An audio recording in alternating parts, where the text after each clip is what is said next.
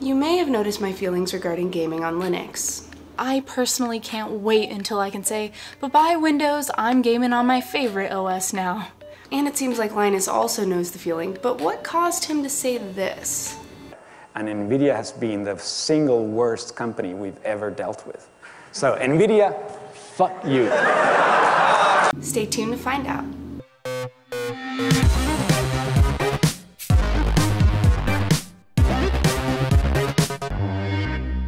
Brought to you by Gamefly. Hey, I'm NixiePixel and you're watching OSAll, your source for open source. So, everything went pretty smoothly.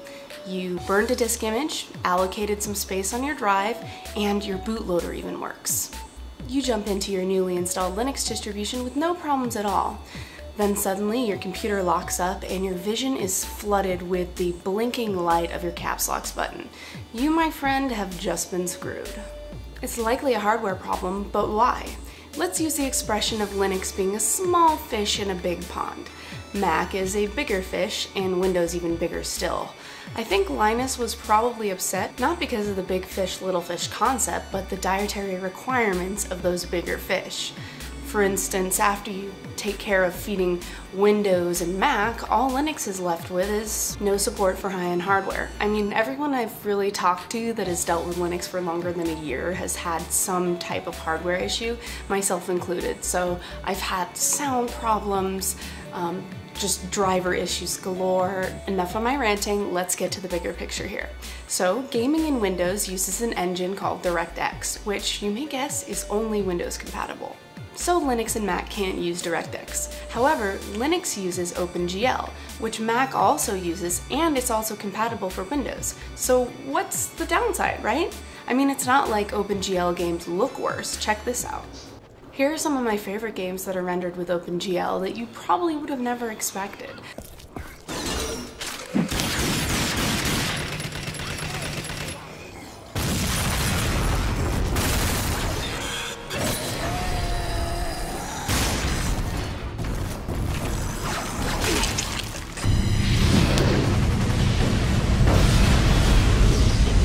I'll also put a link to the full updated OpenGL list in the description bar. So I think the reason we can be legitimately ticked off at vendors is because companies like NVIDIA are contributing to that vicious cycle. So here's what I mean. The proprietary DirectX Windows-only drivers have a track record of being well supported. Well, they are well supported because the people see OpenGL and they don't have bug reports, they don't have, add-ons and extensions because they just don't have as much popularity. So the game developers are like, well, I want a highly supported, engine, so I'm gonna develop for DirectX. So it becomes a huge self-fulfilling prophecy that way. But don't be a sad panda just yet. There are tons of projects happening right now that are focused on getting those mainstream games on the Linux. Some of them that we've talked about already are Steam. Valve is promising that's coming to Linux and they're hiring Linux developers. There's also talk of EA's Origins coming to us, which excited at least 3 gamers in the entire world, and the Humble Indie Bundle. They release a bunch of popular independent games in a package all the time, and it's for a great cause. Just mentioning that puts a huge dent in our games list, but we can do better and there's a lot more games out there, as well as applications that are there to help that you guys may not know about. Desura. It's really much more than a digital distribution application. It's a beautiful Steam-esque client that has a straightforward way to play games on Linux. You find a game you like, pay for it if you have to, and then install it right away. Desura boasts that games are patched regularly and offers a bunch of support for add-ons and mods. Play on Linux is similar to Desura in that it's software that allows you to play games that are designed for Windows. This is sweet because it's based on Wine and acts almost as a GUI for it. Not to mention you don't have to worry about installing it from source and compiling it like you do with Wine.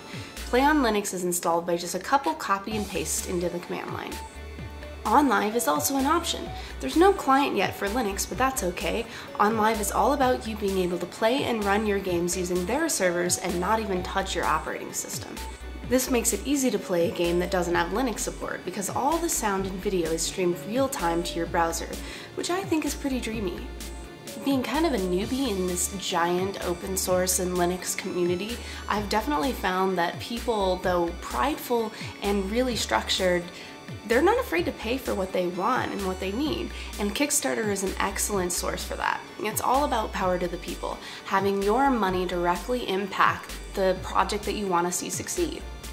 One of the most successful examples I found about a game company extending Linux support is this one, Wasteland 2. The pledges are on the side, and as you can see, over 61,000 people backed this project.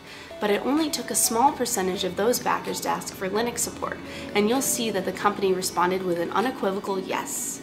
But you don't need to contribute $1 million to a project before companies start to consider Linux. I found Shadowrun Return when it was only a few $1,000s donated, and right out of the gate they were promising development for Linux. Yay! Check out Gaming on Linux for an updated feed of the state of, well, gaming in Linux.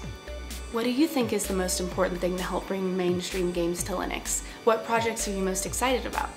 Thanks for watching OSAlt. Be sure to subscribe so you don't miss next Friday's episode of All Things Open Source.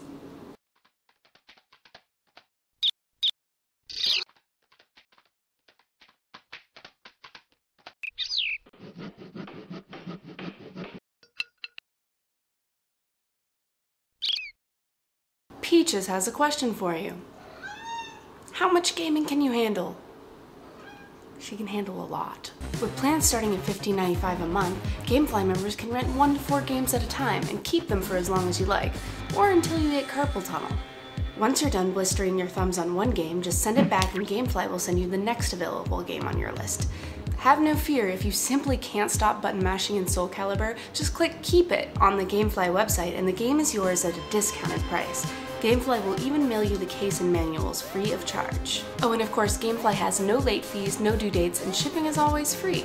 And if you're a fan of this show, OSAlt, I'm a fan of giving you a 15-day free trial when you go to gamefly.com/OSAlt. What's not to love?